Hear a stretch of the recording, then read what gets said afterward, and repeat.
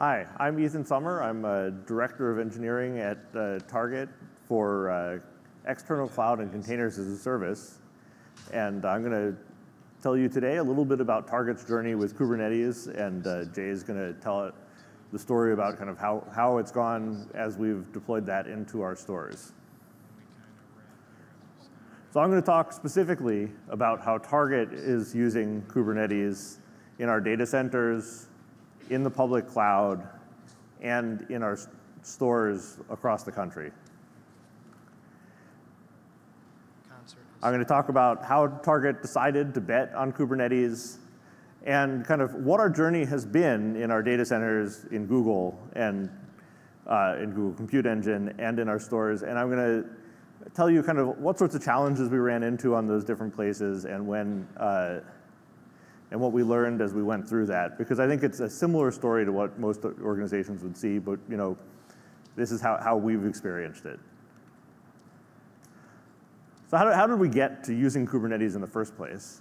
About, I don't know, 4 or 5 years ago, Target started to kind of try to adopt DevOps and Agile practices, and part of that was trying to move away from kind of a traditional dev and ops model and to try to empower the development teams to do more of the ops work. And part of that was by adopting config as code. And to do that, Target used a lot of Chef. And Chef was great, except for all of these problems that we had with it, right? I mean, people used community cookbooks that they didn't understand, and when they didn't work, they didn't know how to fix them. They took a long time to converge. When we were using them in the public cloud, if a auto-scaling group, like a node failed and it got replaced, well, maybe one of those dependencies had changed in the meantime, and then it didn't work. And people spent a huge amount of time trying to make it work. I think I heard some team, maybe they were being hyperbolic, but they estimated that they spent 80% of their time doing deployments and 20% of their time actually, delivering software. So about a little over 2 years ago, we started adopting Spinnaker and immutable deployments. And we provided, basically the way that immutable deployments work is that we provided the teams a base image which had met our security requirements and had some agents to do logging and stuff like that. And developers created an RPM file, and they knew exactly what they were including. They weren't like including some community cookbook. They'd install an RPM from our operating system. They'd install their software. They'd put a config file onto it, maybe a templated config file. And the dependencies are all resolved at build time. And builds took like 5 to 10 minutes, but then when you went to go spin up a new instance of your program, it took only a couple minutes.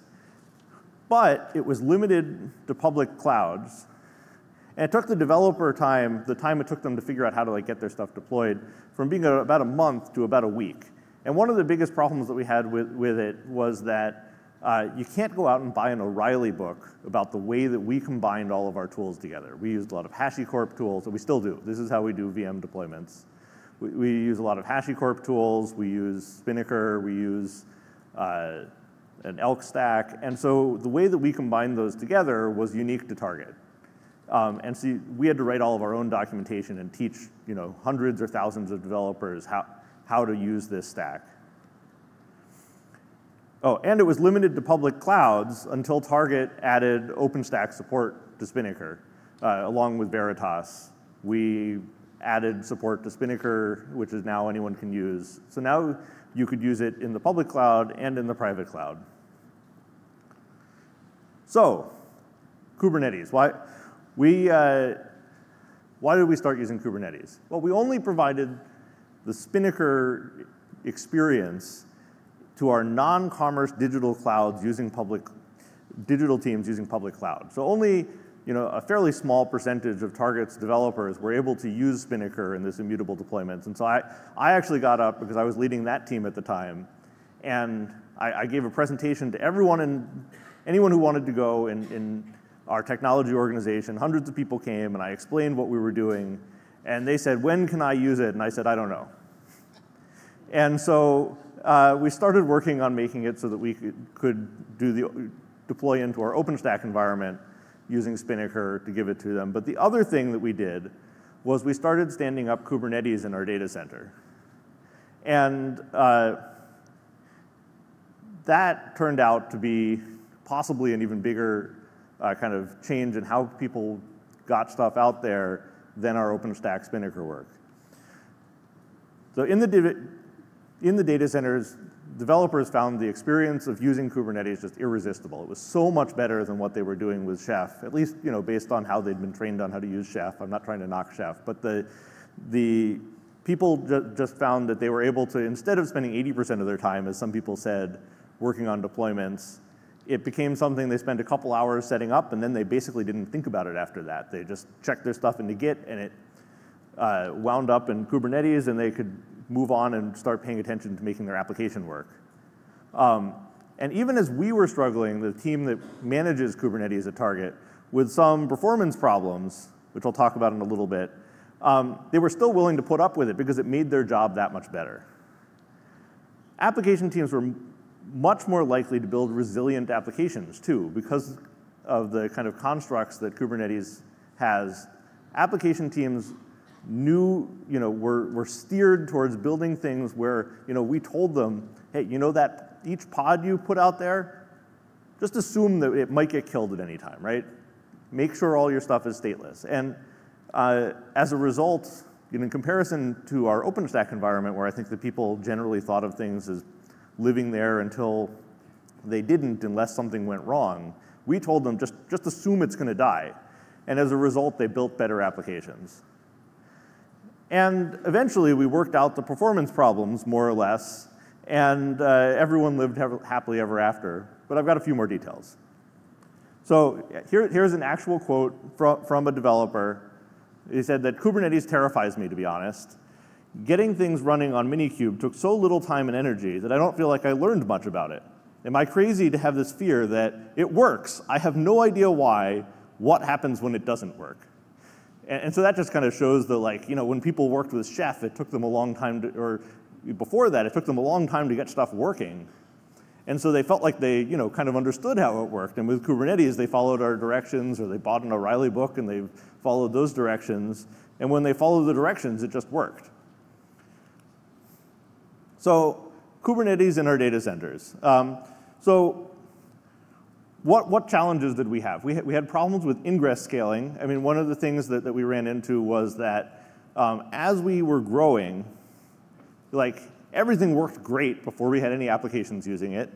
And then we would start running into problems when we had 20 applications using it.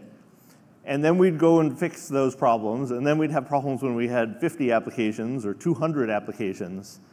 And a lot of those things come from things like there were performance problems. Some of them, we've been doing Kubernetes for a while. Some of them have been fixed in newer versions of Kubernetes. Some of them are just kind of inherent to the idea that if you use the Nginx ingress controller, if you have thousands of pods that are dynamically changing, every time it does that, there's a 20,000 line config file that Nginx needs to reload, and Nginx doesn't handle that perfectly.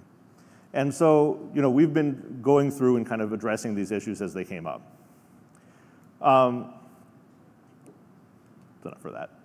So here are some stats about Target's use of Kubernetes in our data centers. We have, as of when I pulled this a week or two ago, in our test clusters in the data centers, we have about 350 different application teams deploying into Kubernetes. We've got about 4,000 pods running, and it's not doing a whole lot of traffic, about 260 requests per second. In the production clusters, there aren't quite as many applications, so some of the application teams haven't gotten to production yet. About the same number of pods, and the reason for that is that things are kind of at a larger scale in prod, but maybe in test, teams have multiple different environments. They might have dev and stage and a perf test environment and whatever. And the number of requests per second is higher, not as high as in some of our other environments, though. So we run Kubernetes on GCP. In fact, someone on our account team told me the other day that Target is actually the largest user of Kubernetes on GCP who's not using GKE. And I'll explain a little bit why we're not using GKE. But given that we're here, it probably doesn't surprise you that we're running Kubernetes on Google at all. So some stats about Kubernetes running on Google Compute. We've only got 44 applications there and 35 in prod. And we've got about 1,000 pods, but we handle a lot more volume there. And we use auto-scaling pretty well within that. We've got about, much of Target.com was running on Kubernetes last year through our peak season, and we had a peak of about 30,000 requests per second going into those Kubernetes clusters. And we're more like 8,000 requests per second on a typical day now with kind of organic growth and whatever since then. So what sorts of problems did we run into in GCP? So there were some interesting things that we ran into. We still have the same sorts of ingress problems when we're talking from VMs into Kubernetes. When we're talking from our external load balancers, so like a customer with a web browser talking to us, then we can use the Kubernetes integration with the Google load balancers, and all of those problems go away. But on the inside, we are using ingress controllers, and we ran into the same sorts of problems we had in the data center. And similarly, we can do a great job of failing over between regions on the outside. On the inside, some of the Google tools, at least when we started, were lacking to make that easy to do. So why not use GKE? So to be clear, I wrote this slide before this conference. So back in 2017, when we started, the role-based access control within GKE didn't have the features that we needed it to have to meet target security requirements. And we told our account team that, and they're like, oh, we really want to make this better. But we went ahead because we'd already been doing it in the data center. And that's kind of my second point, right? We have to have an on-prem solution. So we have to make a distribution of Kubernetes that works, that integrates well with target systems, that does all of these things, and we have to do it in the data center, and we use these immutable deployments where we make an RPM, and then we bake an image, and then we do that in the data center, and we do that in Google. So it was pretty easy for us to do it in Google. And so we just went ahead and deployed the same stuff that we were doing in the data center into Google. And that worked pretty well for us, particularly given that Google actually open sources all of their integrations that they have with Google Cloud Components. And so a lot of the things when Google comes up and like at Google Next last year and they said, GKE can like integrate with this thing that Google, well, we got that too, even though we weren't using GKE. So I said I made this slide before the conference. Our relationship with Google has been great. When we tell them, they keep saying, hey, why don't you use GKE? And we say, well, but it's because of this and this and this. And one of those things, probably the biggest one at this point, is, well, we need to run something in our data center, so we have to do that. Well, obviously with GKE on-prem, when I get back, I'm going to need to go reevaluate what to do, in our kind of medium-term future, whether that's something that we want to adopt. Now I'm going to hand it off to Jay to talk about our experience of putting Kubernetes in stores. Hello, everyone. I am Jay Chandrasekhar, and I work as a Senior Director of Technology at Target, managing the compute services. What I'm here to talk about is how we have implemented compute on the edges. Ethan talked about how we use Kubernetes as a compute platform of choice, both in our data centers and in GCP. What I plan to talk here about is compute on the edges and how we use Kubernetes. Just to lay a context, I just wanted to understand the audience. How many of you kind of work for retailers? OK, good. So, and I'm assuming physical retailers do involve. How many of you kind of trying to solve edge compute problems? OK, great. Probably some of you have solved it too. But I just wanted to understand the context. So how I will go about doing this is, so just for the folks who are probably not from the retail background, just a quick level set in terms of why we need edge compute, right?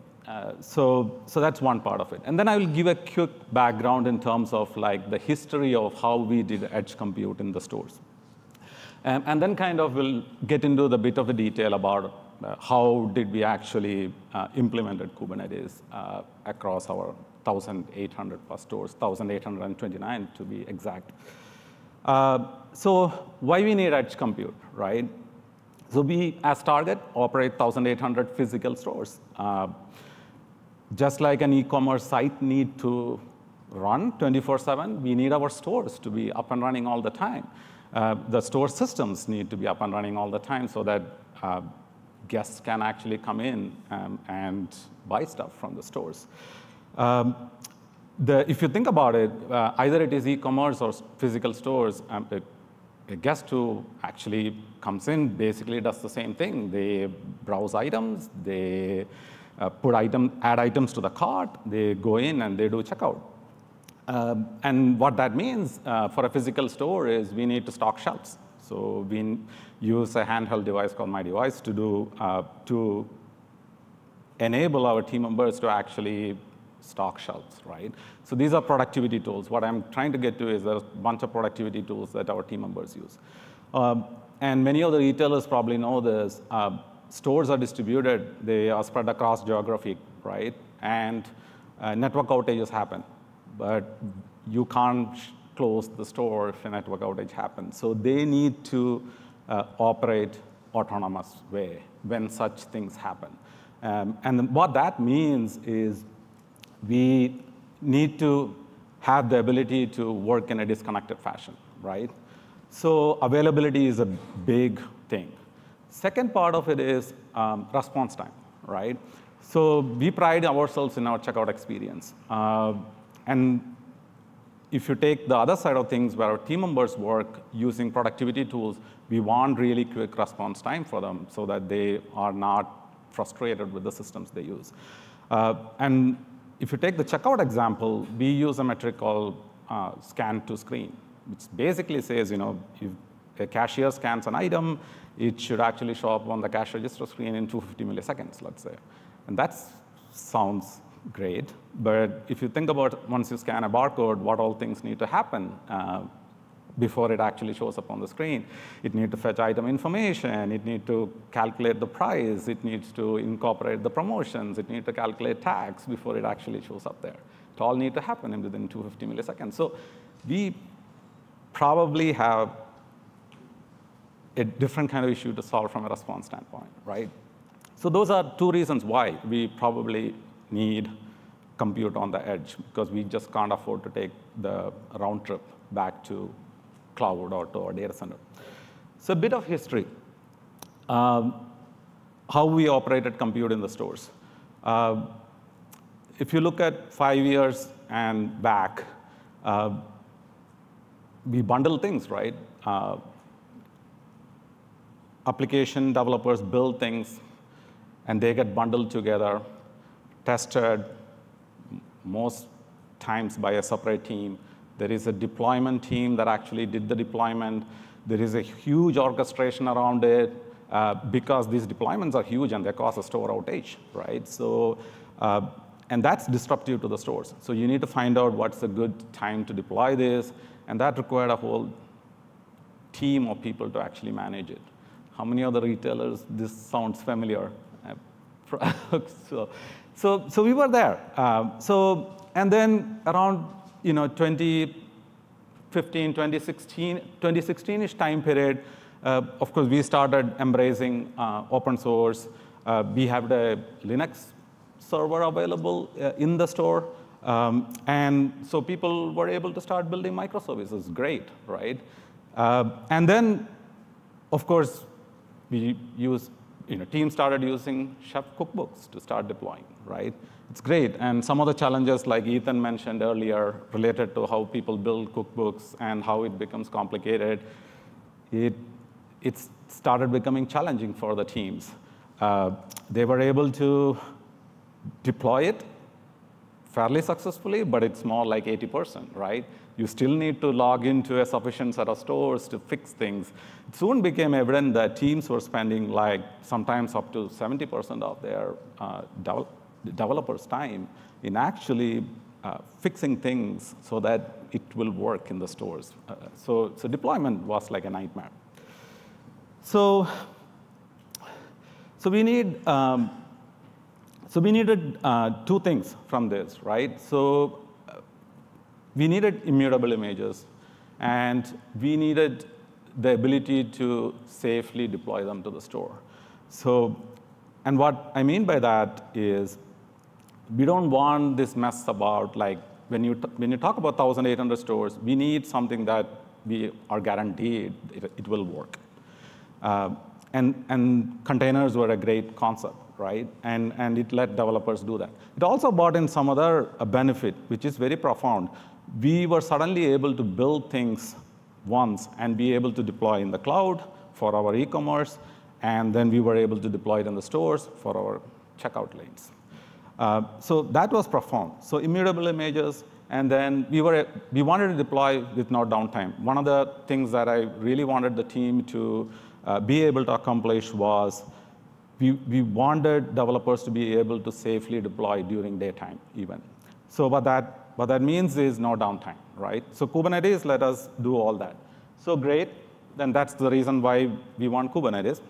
So people agreed on that. Now, with that said, there are challenges. How are we going to implement Kubernetes across 1,800 stores, and how are you going to manage it? If you take stores itself, it's pretty small, right? So we don't have like a vast compute cloud infrastructure there. We have basically in most of the stores 3 blades with a shared storage. So it's not huge. We have, of course, stores go offline. So it can lose power. It can lose network. So it needs to be able to operate by itself in some sort of like an autonomous fashion. Then there are other complications. How are we going to, if we do an implementation, how are we going to manage deployment across 1,829 stores? How are we able to monitor it? How are we able to budget the resources appropriately? Those are all challenges. So the team went about solving it. And what they did was they built what we call as a system called Unimetrics. So Unimetrics acts as like this centralized system for developers to interact with this fleet of Kubernetes clusters, which is 1,829 clusters. And it will interact with this fleet of 1,829 Kubernetes clusters in an asynchronous way. And it implemented Kubernetes API spec.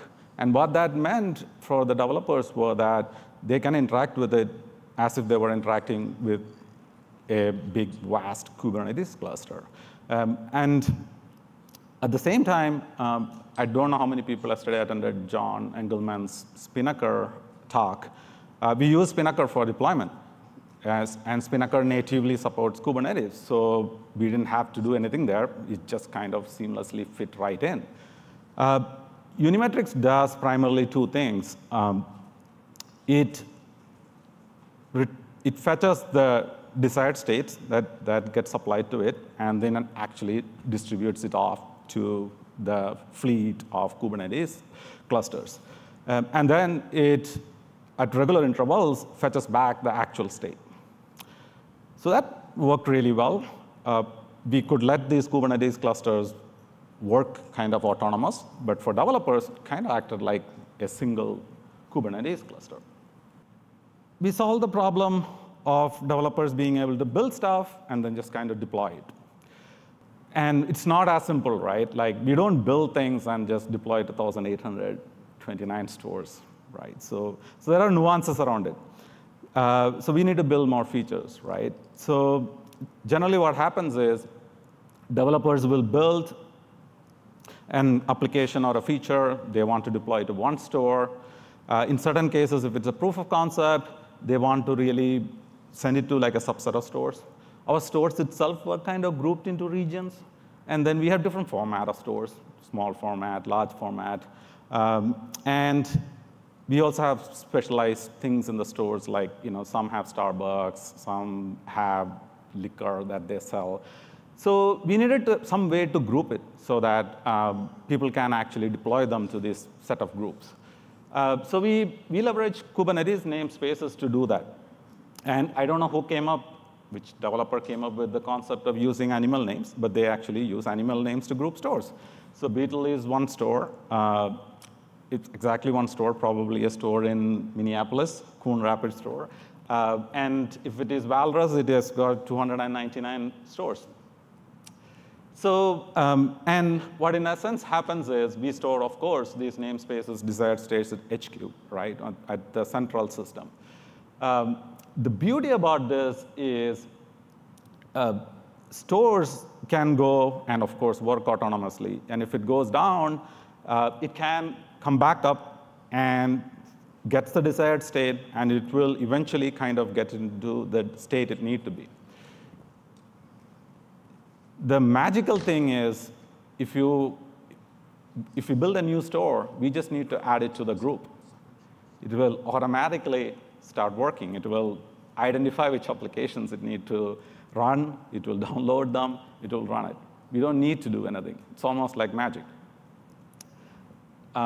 So we solve that problem of building groups and providing developers that ability to run applications in these groups, so to speak. So that's where we are, right? So this is a real snapshot of our production Spinnaker, where an application, in this case called Promo Engine, being deployed to our stores. So they deployed it to the group called Tiger, which is a group of 600 stores. You can actually see that they're running version 7, and it is all green. Promotion Engine is something that our cash registers use. So it's pretty critical for our stores. Now, so this is all working. So where are we now? So we started this journey early last year. And we onboarded our first customers around peak season last year. Now, we are in all 1,829 stores. There are 3 nodes in each store. So 5,466 nodes are running. We have close to 200,000 pods running in production across our chain. And it's growing, really, right? That's the state we are in. Developers, so the goals we set out to accomplish, being able to deploy immutable images, being able to safely deploy. Teams can now deploy safely software to the stores during daytime when the store is actually working in a safe fashion, and they can do it across our chain. That's the story of Kubernetes in stores. Thank you. Come on.